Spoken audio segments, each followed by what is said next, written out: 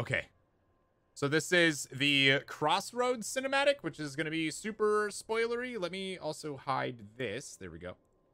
Yeah, so this is going to be super spoilery. So if you haven't watched it and you don't want to watch it, you don't, just be careful, cuz spoilery. I'm very excited. Let me know if the volume's okay. It should be fine.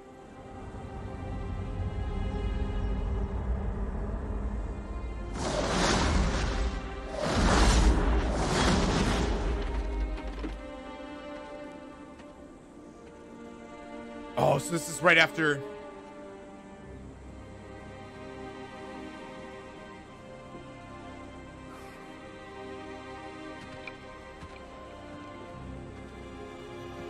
Oh, man.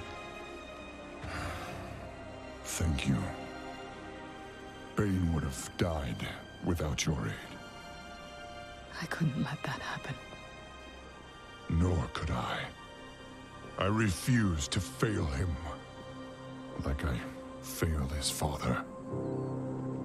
I wish I could change it all. Karen. Garrosh. Theramore. Sometimes it feels like I did everything wrong. We all have blood on our hands.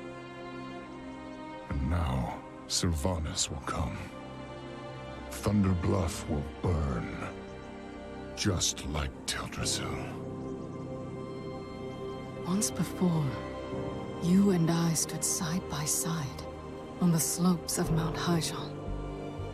That world tree did not fall, because the Horde and the Alliance worked together. Horde. Alliance. We've come to this crossroad again and again, Jaina. It always falls apart. What's different this time? We are. Oh my god! I should go. Anduin will want to know that Baine is safe. Tell your king he is not alone.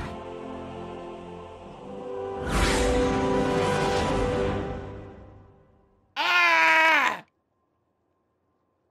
Ah, it's so good! That looks so good! It's so good! Oh my god. That was so good! You had the same recommended? Oh my god, that was so good, dude! I love seeing Jaina and Thrall standing together. Like, oh my, a new faction is totally going to be the people who follow Sylvanas. Do you think so? Like, they're going to have, like, I don't think they'll ever introduce a third faction, but, like, it'd be, oh man. Oh man! Seeing Thrall and Jaina together and, like, ready to go. That was such a good line that they like, what's changed. Like, what's gonna happen? Thrall looks a lot younger too than he like has in the past. Warcraft 3 vibes, yeah, 100%. And then like they're talking about, oh my god, it was so good. It was so good. Oh my god, I loved it. I kind of want to watch it again. Can we watch it again? What did Jaina rescue them from? Or are you allowed to tell? The war campaign. So during the war campaign, Jaina takes, or Sylvanas, you know, goes to rescue Baine. Baine is being held in basically where like Siege of Orgrimmar, like underneath Orgrimmar. And you go and rescue Baine with Jaina, what's his name? The human SI7 guy, Thrall, and Sourfang. I'll go and rescue Baine. It looks like they teleport out afterwards, which is super cool. Super cool. But like, what if Sylvanas attacks Thunderbluff? You don't fucking attack the Tauren. No! Shaw, thank you. Matthias Shaw. Thunderbluff being attacked is gonna... There's no way. Would she attack Thunderbluff? I don't know. I don't know because I don't know if Jaina... I mean, if Sylvanas... I don't think Sylvanas will attack Thunderbluff because I don't think that's her plan here. I don't think her plan was to ever kill Baine. I don't know. I don't think her plan was to kill Baine. I don't think her plan is to sack Thunderbluff. I think there's more to it. think there's more to it. Thrall thinks so. I don't know. I don't think she will. Thrall thinks so. Of course he does. I think everybody that's seeing what happens, I think has to think that Sylvanas is going to be a huge threat. But I think Sylvanas wants them to think she's a huge... I don't know.